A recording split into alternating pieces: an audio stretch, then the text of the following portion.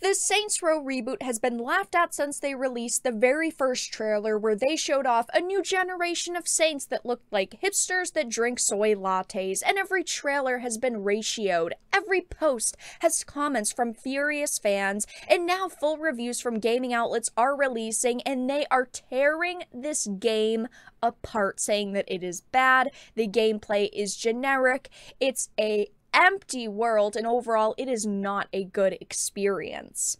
I have a bunch of things to show off, but before we get into the topic at hand, if you enjoy the content that I create, please make sure to subscribe to the channel and hit the notification bell. Follow me on social media like Twitter or mine so that you can see when my content is posted. And of course, if you do really enjoy the videos and the live streams that I create, please consider becoming a Dark Titan via Patreon for just $1 a month, or support the channel via YouTube memberships.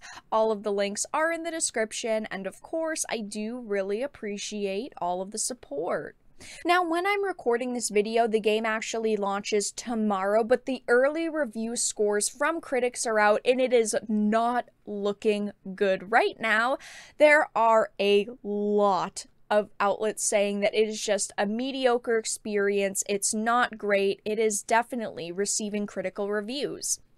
Now, we are going to talk about how the internet is basically laughing at Volition in this awful game, but I wanted to head on over to Metacritic to show you all the critic reviews. Now, there are some positive ones here. Gaming Nexus, Gamers RD, Hobby Consoles, all giving it very solid reviews. But then you get into the 75s and the under 70s, and there are many more under 70s than above. I mean, it drops all the way down to a 40 out of 100. So let's look at some of the more mixed, maybe some 65, some 70s. Let's look at Push Square.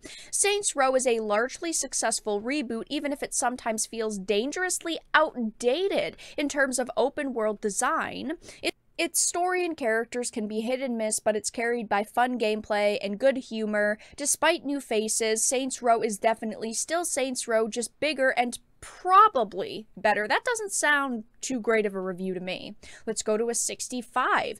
There's a lot to like and a lot to laugh at in Saints Row as you raise hell around Sant Eliso with your unique boss. Collecting clothes and cars as you scale up your network of businesses is compelling as you accumulate wealth and solidify your spot at the top, but outside of the super fun set-piece main missions, it's easy to bounce off the more repetitive elements of the open world. Saints Row 2022 is a time capsule of a game and era many have moved past. Instead of building the legacy of Saints Row, it feels like a tired retread of a game we already have. And now we're getting into the very critical reviews, all 40s here.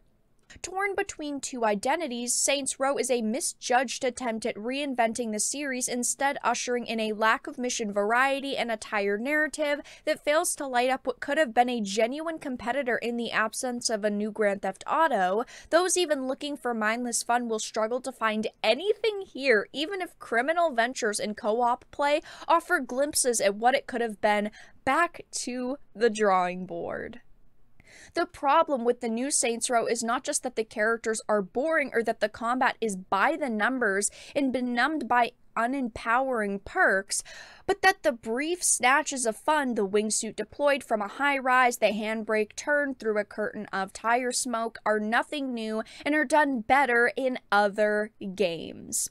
A tragically outdated open world adventure that almost has more in common with Goat Simulator than Grand Theft Auto, despite some moderately entertaining mechanics. It is getting raked across the coals right now. And I think that this is pretty hilarious because I have been critical of this game for months at this point because it didn't look all that fun. It looked like a game we've already seen, but with more politically correct elements. We know that a giant focus for these developers were making it nice and modern. They were trying to make this game appeal to modern audiences, and by doing that, they killed any hype that previous Saints Row players had, and even game reviewers hate it, and we all thought they'd love it because of the changes made for modern audiences.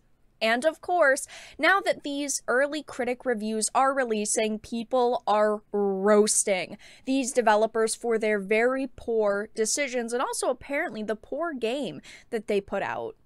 Somebody said that's what happens when your reboot goes from gangstas to they/them's hard pass. People are also pointing out apparently there are a lot of bugs, a lot of glitches.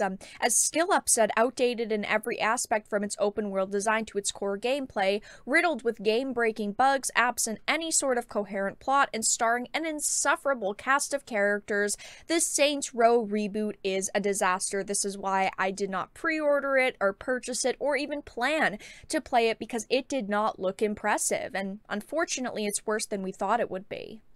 This is a pretty sad yet accurate meme. How does it feel to have lived long enough to see all of your favorite franchises go down in flames? It feels great. Holy shit, what on earth happened? When you turn a primarily male-centric fanbase franchise into something that is doing its best to fight against what that franchise was, you end up with shit like this, and I have to agree. I used to love Saints Row. I had absolutely no problems with the content in Saints Row. I loved it because it was edgy. There was a lot of dark humor, and that's what made the franchise extremely successful and popular, and they have decided to try to fight against what the franchise was, and now we're ending up with this pile of garbage. In conclusion, dead franchise. That is a pretty good meme, I have to admit. People saying always sucks seeing something people spent years of their lives on get received poorly. Maybe they should have created a better product and actually listened to consumers. This is the problem, is that there are people trying to defend this product, and I have nothing personal against these developers, but just because someone created something doesn't mean that we can't criticize it. Yes, they have spent years working on it. A lot of them are probably proud of it, but it's just not a good product, and it deserves to be criticized. Now, I think besides the technical problems, this game is going to get raked across the coals because of the direction they went in with the characters. They replaced the old Saints with these new soy latte drinking characters that seems like they could be working at Starbucks. They are hipsters, they are lame, and these are not the characters that we want to play as. I did a video recently talking about how these characters are arguing in the game between each other about student debt and how they're going to buy a waffle maker. That is not the Saints Row title that people want, and it is going to get ripped apart for the characters in this politically correct direction they've decided to go in. Of course, I don't usually trust reviewers, but they are openly admitting this game is buggy and broken, and it's just a mediocre title in general, and I can't wait to see fans rip into this title. But that's all that I really had to discuss in this video. Let everyone know your thoughts in the comment section down below. If you enjoyed it, please make sure to give it a like, share it, and subscribe to the channel. And of course, if you didn't, make sure to give it a dislike. I appreciate your support either way, but I will talk to you all again in the next video really soon.